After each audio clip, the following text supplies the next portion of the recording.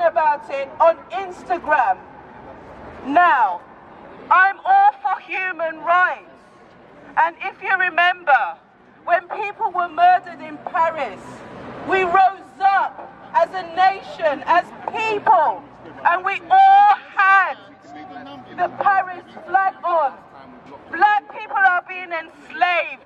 Black people yourself, wake up. This is our third generation. What are we going to say to our children when they ask us what is happening? What are we going to say? We're slaves again? And people are just going to stay at home and you're happy with your lot? Wake up. Black people, white people, this is a humanitarian cause.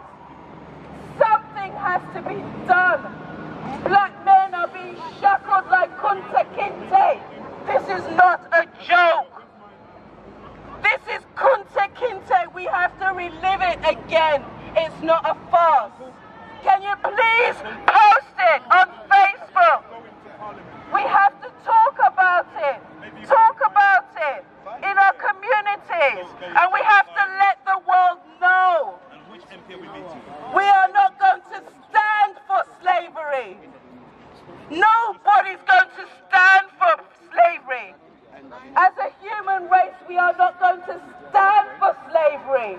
And we want the world to know. We are not going to accept it. This goes and is a violation of human rights. It needs to be debated in Parliament. We are not going to... Everybody's killing people, everybody's like, eating each other, because they brought the guns there. But who's going to take the guns away? Nobody. Slavery is happening. 21st century. It's unacceptable. Guys. So if we can just narrow that down, summarize that to 2 points. That's immediate corrective action, criminal court, and also compensation to the victims so that when they go home, and that they've got something to do, and then more on so after the immediate corrective action, what we also want to do is representatives of our organisation to observe this process as it continues.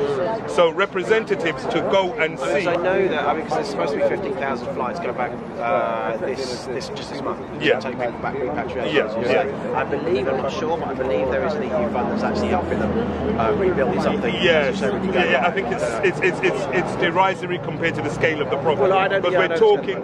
Sorry, it's better than nothing. I know the cost that they're paying the human traffickers in the first place. Yes. So people like human traffickers, they have to be brought to the international criminal.